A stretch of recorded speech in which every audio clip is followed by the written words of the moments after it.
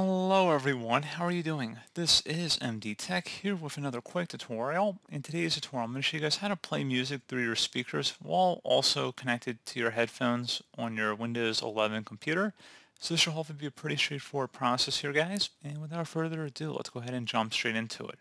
First thing I recommend doing would be to connect your headphones to your computer. And then once you're done doing that, go ahead and open up the search menu and search for Control Panel. Best result should come back with Control Panel, so go ahead and open that up. Set your view by to large icons, and then you want to select the sound item, so go ahead and open that up.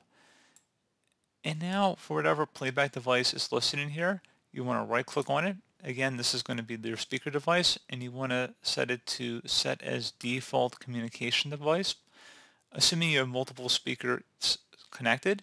And then once you're done with that, you would go ahead over to the recording tab and you would right click on the stereo mix option. So now you're going to right click on the device you want your audio output to come out of, and you're going to select properties.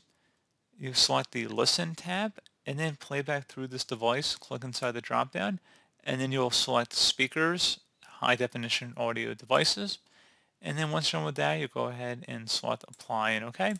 Again, whatever device you want to be the output, that's what you would do that for. And that's pretty straightforward. So, as always, thank you guys for watching this brief tutorial. Do hope I was able to help you out, and I do look forward to catching you all in the next tutorial. Goodbye.